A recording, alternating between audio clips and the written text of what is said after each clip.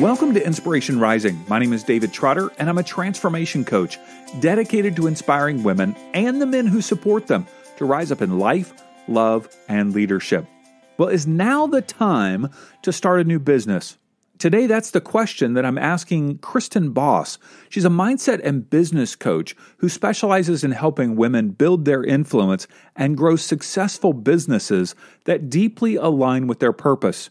With nearly 15 years of experience working in service and marketing, she's pivoted from celebrity hairstylist to boutique owner to business coach. And with her experience of creating businesses from scratch, she is now helping other women tap into their highest self and true potential. Now, before we jump into this episode, I want to invite you to join the Inspiration Rising Insiders Facebook group. If you're looking to be around other encouraging people, this is the place to be. It's where we talk about the episodes, share inspirational quotes, and exclusive coaching content. And of course, it's absolutely free. Join through the easy link. It's insporising.com/insiders. That's insporising.com/insiders. Answer a couple of questions and we'll invite you right in. All right, let's jump into my conversation with KRISTEN Boss. Well, KRISTEN, thanks so much for taking some time to hang with me today. I really do appreciate it. Yeah, thanks for having me. I'm excited to be here. So we are in the middle of this coronavirus chaos, coronacation, whatever you want to call it. How do I know if now is the right time to pivot and start a business, perhaps a business that's online, rather than sticking it out with my job or going back after furlough or whatever my situation might be? How do I know that now is the right time for me to start something on my own? I think a really good question you have to ask yourself is whose need you're seeking to meet. Are you seeking to meet your own needs because this is a desire you have for yourself, or because you're seeking to meet a need that you see in the marketplace that others would gladly pay for? There is a difference with, I'm going to go out for myself because I'm bored and frustrated, to I see a way I can serve and grow and provide a solution to meet this need. So really evaluating your why, your purpose, and then just evaluating motive. Motive is a really big one. And just, are you in a position to embrace a learning curve? Am I in the position to embrace a learning curve? Meaning this is not going to be a walk in the park. No, you don't get to just say, I think I'm just going to start a business. It might be, if you understand, if you have the awareness of your own strengths and how you can leverage them. And if you see an immediate need that needs to be met in the marketplace, you could see explosive growth. But there also is, are you new? Is there a brand? You have to be willing to, are you in this for the long term? Are you in it for the long game? That's key.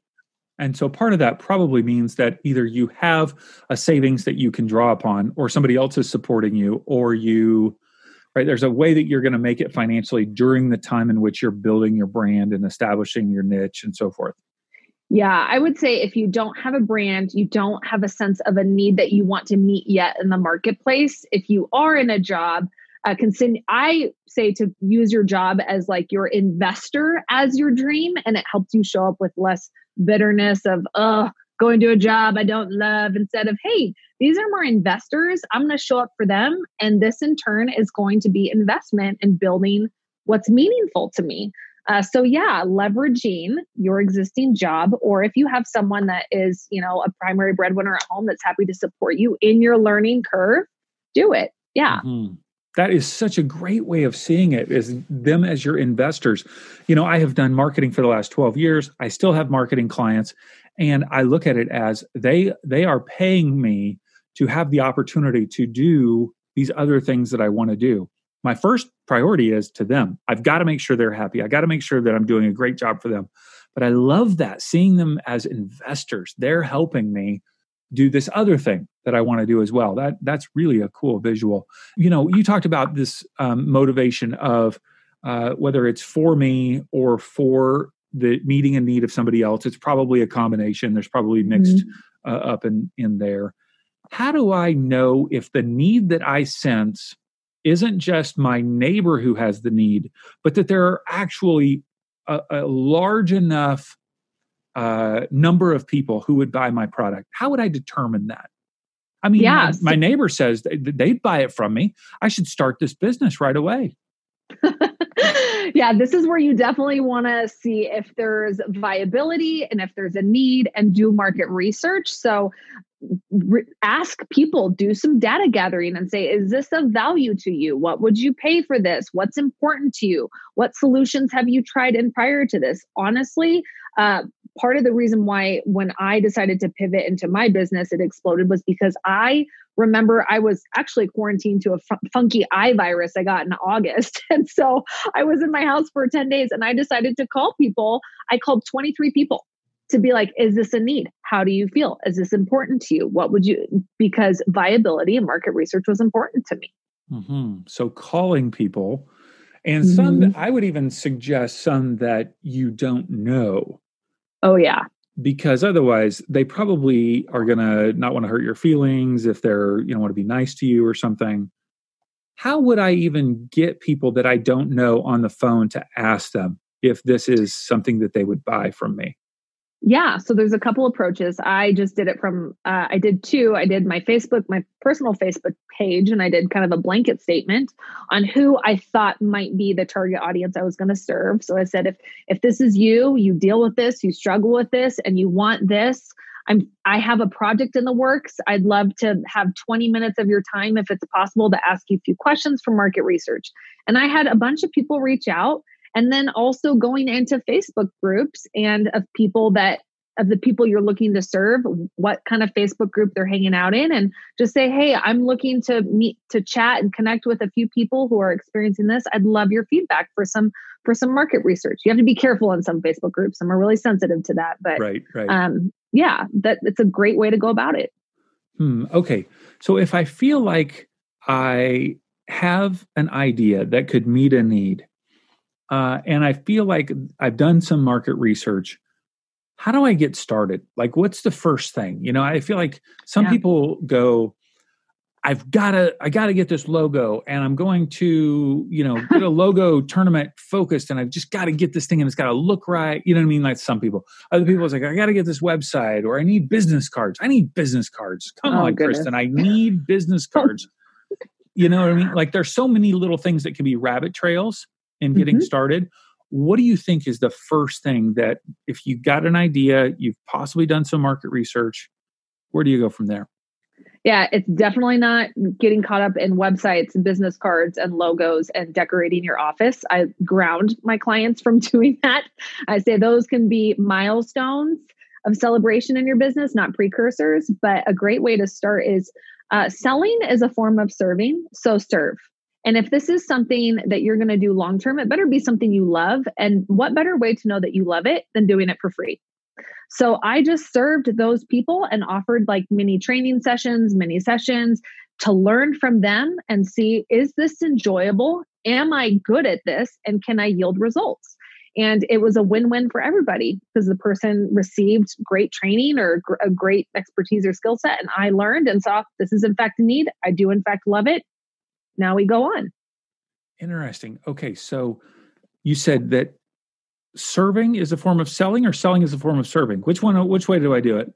Yes. Yes. Okay. Both. All right. Both. Yes. Both. Yes. All right. So the idea is that I'm helping someone in some form or fashion. Now, let's just say that I've got a product, not just a service, because if a service I could give away, it's my time. Perhaps there's a bit of hard cost involved. Let's just say it's a product. How do I give it away as a way of serving? You know what I mean? Help me see that.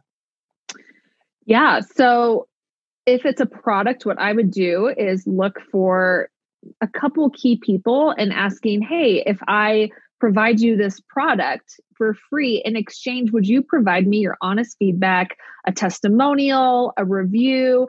Payment is always an exchange of value. So if I'm not getting a monetary value from them, there might be value of the referral, testimonial, word of mouth. So just putting that into place. Mm-hmm. Yeah. I'm thinking about a woman who was just in my last coaching group, and she had a vision for a interior design business. And she had done it for all of her friends. They had just asked her, you know what I mean? Like, because they saw that she had a knack for that. And they had just asked her over the last few years. She had done it as a gift to them or whatever. Now she was thinking, all right, I'm going to pivot. I want to make this into my business. And her first step was she, focused on the blog, because the people that she admired that were on TV, they had a blog, and they got business that way, and they had fun with their blog and everything. And, I just told her, I don't think anybody cares about your blog. I hate to tell you, you can have fun with it, but at this point, nobody cares about this. So she ended up going on thumbtack.com. I think it's called thumbtack.com, whatever. It's a place where you can offer your services. Kristen, she offered her services on there. She had 3 calls within a couple of days for her services. Mm-hmm. She had some testimonials from her friends up there. She had no website. She had no business cards. She had no logo. She had nothing. All she did was offer to help. Isn't that crazy? Exactly. Just serving, just showing up and being willing to serve. Yeah. Yeah. Yeah. And in the process, what was beautiful about it is it required her to ask questions and us to process them on everything from, wow, how do I do this? Do I have a contract? How do I charge for this? How do I, and it's kind of fun is those things, oftentimes, it would be great if you figured those out ahead of time, but you can kind of figure them out as you go. Right? Yeah. What are some things that you find that your clients are kind of figuring it out as they go? I think content creation and what speaks to their audience, what matters to their audience. Also who they want to work with. I think you can start with an idea of who your ideal client is. Right. And then as you continue to work, it will shift and change. Right. And I have to tell all of my clients, nothing is in cement. It's okay. We can adjust and adapt. And some of them get so terrified with making decisions because they treat it like it's in cement. They don't make decisions at all. Yeah. So I'm like, no, it's not cement. It's fine. Yeah. Yeah. Even like from a vision statement or like some, content on a website, it's like, we can change this, right? Yeah. I'm always crafting my vision statement. Yeah. Like, today it feels more aligned here.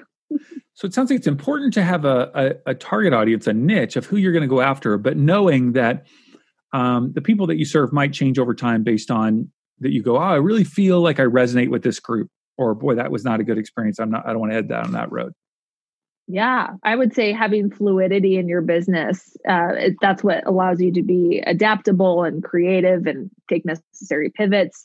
So being fluid in that, I think, is really key. And it is going to change. I feel like my niche has changed. I think it started with a macro niche and started to get more and more micro. Mm-hmm. And there's this saying from a quote from The Patriot that I love, and it's aim small, miss small. And I tell my clients this, I'm like, if you aim small, you're going to miss small. Your marketing and everything. What does that mean to you? Aim small, miss small. Elaborate on that. I believe if you are speaking to very specific audiences, very specific pain points, with the people that are responding to that become very qualified leads, and therefore your conversion rates are very high because your message isn't getting lost in generalization. Okay. So let's take let's give people an example of that. Let's just say it's interior design. Okay. Mm-hmm. Just playing with that metaphor. So if I were to say, I offer interior design for, I just love helping people's homes be beautiful. Okay. That's pretty big, right? Yep.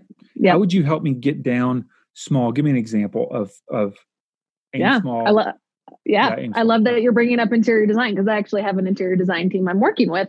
And they learned that theirs was bringing beautiful interior design to the everyday mom in the everyday home. Okay. So it's about getting that high quality look without paying this name brand designer and having it accessible to anyone's home. It's very affordable. It's approachable design. The everyday mom. So now I'm assuming their language, their marketing, their testimonials, I'm looking at stuff that's going to connect with an everyday mom. Mm-hmm. Yeah. Mm-hmm.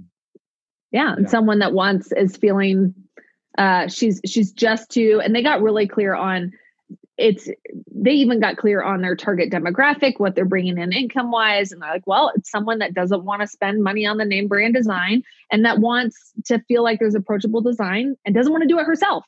So there's a real sweet spot in the middle right there. Let's be honest. All this social distancing, working from home, educating the kids, and listening to the news is more than overwhelming. It's corona-whelming. Imagine if that constant buzz of anxiety or the heaviness of worry was lifted. Imagine what it will feel like when you embrace your power to make creative, thoughtful decisions about your future. Not only is this possible, it's exactly what you can expect when you apply the principles you'll learn in this powerful new course. Check out Overcoming Corona Whelm at insporising.com/overcoming. That's insporising.com/overcoming and use the coupon code PEACE50 for $50 off. Let's get some examples here. Let's just say that I'm furloughed or I'm, tired of my job. I'm having some challenges. I'm thinking about starting something. It sounds fascinating to me, but I'm going, I'm not sure I know what I could bring to the table. Like maybe I don't see a need quite yet, but I'm asking the question, what is it within me that I could do? Help me with some ideas on how I could take my existing knowledge or experience and leverage that into a way to serve people, particularly maybe not a service, but something online even. Yeah. This is where I think self-awareness, we tend to have a lot of blind spots on our most natural talents because it's so second nature to us. We assume it comes naturally to everybody. Mm-hmm. So I know for me, something that was really helpful for affirmation on what I should be doing and what I'm naturally good at was I always refer people to the Clifton Strengths Finder. Like, what are your 5 strengths? Do the DISC test. I'm big on, there are many different, your Enneagram, there's one called the Wealth Dynamics, which is fantastic. And all of these, I say, is like a little picture of portions of an elephant, each assessment test. And then when you get them all together, it gives you a bigger picture. And that helps you understand yourself as a whole. And so for me, I ask myself and I ask my clients, what is a problem people typically go to you for? And what do you enjoy solving? And it's, you are a go-to person for something. It just might be so second nature to you. You don't think about it. You're like, oh, people are always surprised. Oh, I guess that is what I'm really good at. And as far as bringing something to the online space, it's just a matter of understanding what parts, how am I a go-to person, or what have I been a go-to person for? And how can I provide that in the online space for people that are looking for that particular go-to solution, whether it's a product or a service? Mm-hmm. So if it's a product, it could be an information product. Yes. It could be training. Mm-hmm. It could be a book or some sort of downloadable book. It could be, let's see what else. It could be a physical product that I mail to them. That's an option. Yep. Mm-hmm. Now, if it's a service, how would that play out? It could be something I do for them, but I'm just selling it on the internet. Well, for service, I would be thinking that's where I'm thinking coaching, consulting, advertising. So, so it's just a matter of how you want to position that service to people and be like, okay, do you want to offer just a one-time consulting? Do you want to do an online course? Do you want webinars?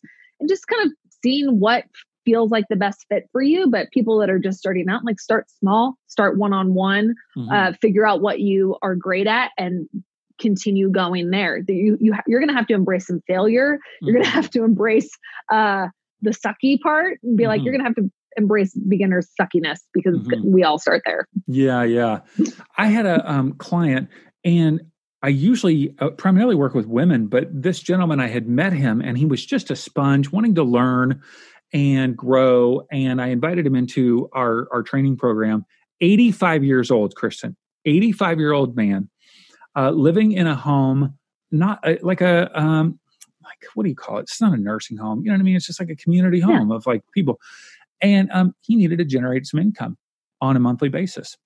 And so through the program and through our process, of course, I learned that he was a vice president of a company that made technology primarily for the government. And so I said, okay, let's go on Upwork.com and I'm going to help you develop a profile. So this was during the quarantine. All right. I couldn't go to him. He couldn't come to me. I shared my screen and I helped him develop an Upwork.com profile for him to offer his services to people who are developing government contracts. There were already jobs on Upwork for people looking for, like, hey, we're trying to get government contracts in XYZ. I need a consultant to help me walk through it. There were already jobs on there for that. Can you believe that? And so, as people that are listening, it's like, you'd be surprised what websites like Upwork.com, if you've never heard of that, it's not just for people who do graphic design or websites or whatever. There are all sorts of things that you can offer to serve people on there. So there's lots of opportunity. And I would say, like you said, if it's something that's second nature, maybe they should ask a friend. Yes. Like, what would they ask a friend? If you called up a friend, what would you have them say? I would say, if I was to give, this is actually a great Facebook post I've seen get a lot of engagement. Say, if I were to give a TED Talk on anything, what would you think it would be on? Yeah. It might shock you what they say. Yeah. But also ask them to be serious. Yeah. Not just like, I guess if you want to be known for your Instapot recipes, great. Yeah. But you could turn that into a business. You could. Certainly can. Yeah, absolutely. Okay. So, let's talk about honing into a niche, right? I know you said about the, you need to see who you're going to serve, like the issue or the challenge, whatever need you're going to meet. How does a person choose a niche? How do they go about that? I think it points back to your natural strengths and talents, because a niche is really an audience who is best positioned for you to serve from your natural strengths, your talents, and your unique life experiences. So when you evaluate those things about yourself, then you ask, okay, well, who is best positioned to receive all of my experience that I have to offer? Is it someone 10 years younger than me, 10 years older than me? How are they consuming content? What's important to them? But typically this is the audience that we actually build the most relational equity with the fastest. And it's likely people that you have things in common with. Jim Edwards says in his book, Copywriting Secrets, he says 999 times out of 1,000, we are or used to be targets of our own market. So it might be someone who is either just like you, a few steps behind you, or was like you. Yeah. That's good. Now, because of your own unique experiences, you have moved into this world of coaching women, entrepreneurs. Tell me about your background and how that helped you choose your own, I'm going to say it the way you say it, niche. I don't want to say it wrong, It sounds so much more fancy when you say it that way too. Your niche. How did your experience set you up to choose your niche? Yeah. So being a professional hairstylist for 15 years, I was always the person hearing women come to me for advice. They're getting their hair done, but they're also asking for major life advice and life decisions and input. And I remember it being a joke with my stylist for years, or with my clients for years, saying, will you just be my life coach? Will you be my life coach? And I thought it was a joke. And I learned, oh, that's actually a real thing. And then I think I've always been very creative. So it was never just hair. I found business very fascinating. So I had started a mobile wedding business. I started an online boutique business. I was in network marketing. And what I learned is that strategy or marketing is where creativity and psychology meet. And that is a form of hairstyling. Like that is also where creativity and psychology meet. So that's where I learned, okay, I'm great at conversation, great at giving guidance, great at asking good questions, people feeling seen, heard, and understood. And I was already coaching people for free for a very long time. And that's when I realized, oh, this is this is a thing. And that's when I, again, started doing interviews and I looked at, okay, I have all this experience with both product-based and service-based industries. I built very successful businesses there. So, and it's fun for me. So why don't I just start serving people? And I did. And then finally I went all in and got in a mastermind and hired coaches. And I took my vision very, very seriously about where I wanted to go. And then it just blew up. It was fantastic. That's great. That's great. Yeah.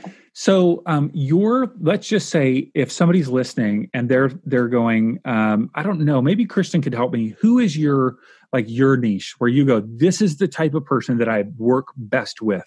And here's how I help them.